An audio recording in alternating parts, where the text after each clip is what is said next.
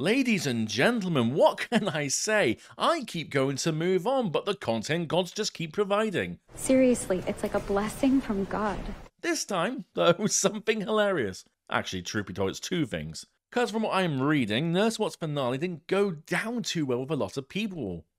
A lot of people. And, the overnight audience score, yeah, that really reflects that apathy. But also in other news, apparently, Leslie Headland doesn't know what a lesbian is, despite being one. Really?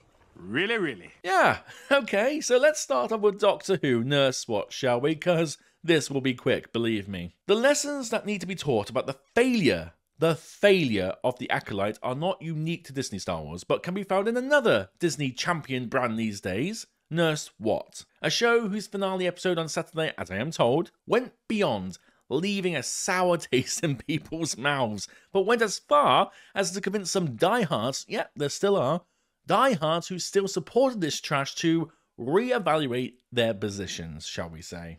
Article after article after article, Twitter post after post after post, describing the blue balled feeling people had when watching it. So, correct me if I'm wrong, because I didn't watch it, as I didn't want to gouge out my eyes. SHOUTOUT, a character I remember very well from Tom Baker, because that is actually one of my favourite episodes, believe it or not, was defeated by being hooked to an elasticated rope that then had him hurtling through the time vortex, almost like a visual representation of animal abuse. Nice job there, show. And then gets disintegrated into nothing. While the big mystery surrounding Ruby's mum is that, she's no one. She's literally no one. She's some randomer. Or more precisely, she's a 304 that couldn't shirk up to her responsibility of opening her legs and dumped her baby in the cold of night outside a church for them to take care of. That's what they are claiming is Doctor Who now. That's what they want children to see as responsibility. Shirking responsibility, actually. Just based on that alone, these audience scores deserve to be way, way worse than this. I know they will have a bumper Christmas. We know that. It's going to happen. Because there's very little on terrestrial television around that time.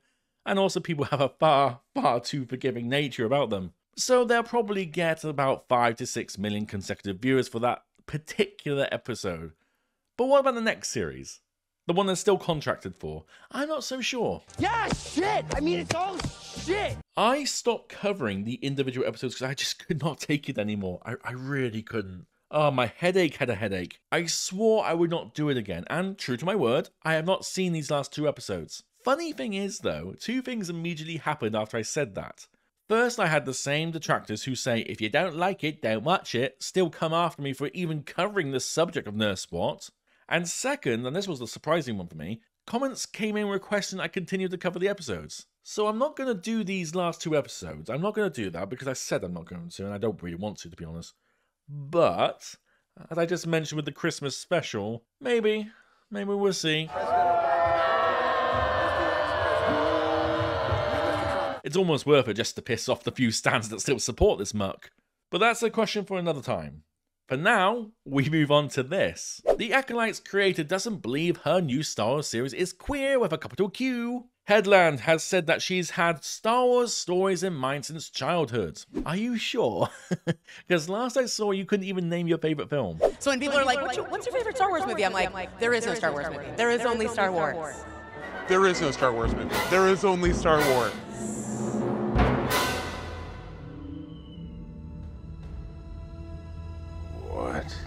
Headland, whose first produced TV script for the critically acclaimed yet short-lived 2010 series Terriers, was directed by future Star Wars The Last Jedi filmmaker Rian Johnson.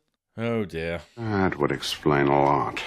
She immediately envisioned the Hate You Give star Amanda Stenberg in the Acolyte's dual lead role of identical twins Osha and May Anasea. Anasea, is that right? I don't fucking know. Stenberg, who identifies as non-binary and gay? Wait, what? Non-binary and gay? Isn't that like a contradiction or something? Non-binary. 1. Not relating to, composed of, or involving just 2 things. 2. Denoting having or relating to a gender identity that does not conform to traditional binary beliefs about gender, which indicate that all individuals are exclusively either male or female. But you said you're gay. Okay. This is what we mean by you all make this shit up. Let's just leave that as Exhibit A and move the fuck on, because otherwise I'll be here all day. Headland is elated and relieved by the early response to her mystery thriller. It's been well received by critics, and the 2-episode June 4th premiere is also Disney Plus's strongest debut in 2024, with 11.1 million views over 5 days. You know, it's always funny how much Disney is able to weaponize the media into their own glorified personal spin doctor. So much so that they can even rival the most corrupt of politicians. Do I need to remind you, Leslie, of these ratings by the people who actually watched it? People you and your media friends will fob off and say it's review bombing, even though it's clearly evident that it's not. Disney Plus has, according to the official numbers anyway, a subscriber count of 111.3 million and over 38 million on add-on platforms. So I wouldn't be bragging about 11.1 million views in its first 5 days. What you are actually saying is in 5 days, roughly only 10% of your subs watched this. That's not good. Not good at all. Perhaps the most queer adjacent story point is that the 24-year-old I can't even say that fucking word, Anisira. We'll go with that. About fucking time! The Anisira twins were born to 2 mums, whom plenty of internet commentators are calling a lesbian couple. What? Leslie, that's what they are, by literal definition. Oh, but it gets worse. They're in a matriarchal society. As a gay woman, I knew it would read that their sexuality is queer, but there also aren't any men in their community. No, okay, not gonna go there. So a closeness between the two of them would be natural. It seemed plot-driven, she adds. I would say it's really reductive to call them lesbians. I think it means you're not really paying attention to this story. No one's paying attention to this story because this story doesn't make sense. But that's besides the point. Reductive to call them lesbians? Are you high? The fact I have to crack out the definition of lesbian should be really worrying when a writer who is meant to be one doesn't know what one is. Lesbian.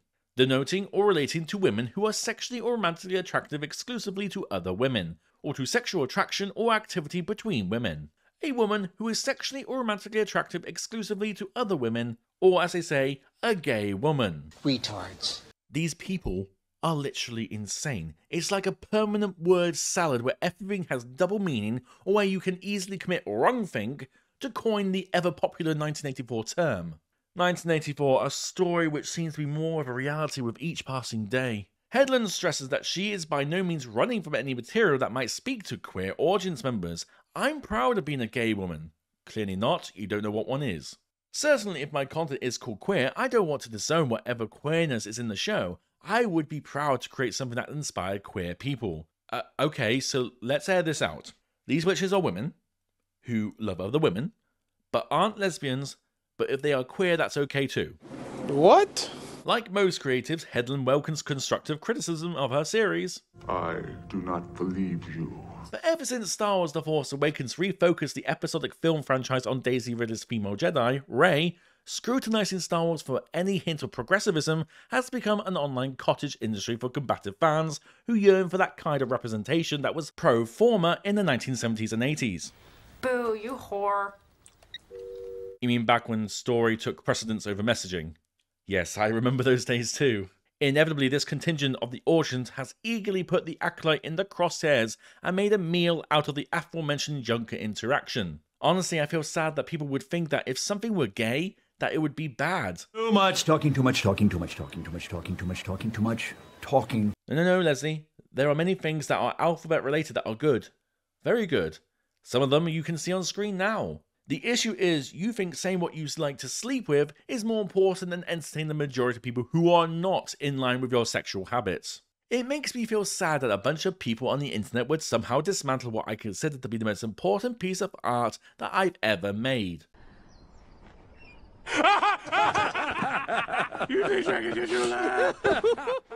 Leslie, sweetheart, let this be my final word on this article. No one gives a shit about your version of art, and I mean you specifically. Harvey Weinstein's personal assistant for 4 years. You. No, I don't care about your art. You don't deserve people to care about your art. You don't understand art, nor do you understand Star Wars or fandom in general. What I will do, and I give you my word on this, and what others will do, is continue to speak our minds. Say what we know to be true, speaking the truth, not our truth. Maybe one day people like you can actually listen for a change, instead of having your heads buried in the sand or up your ass, either way. But until that day, I will bid you adieu. Thank you all for watching, and I'll see you all again very, very soon.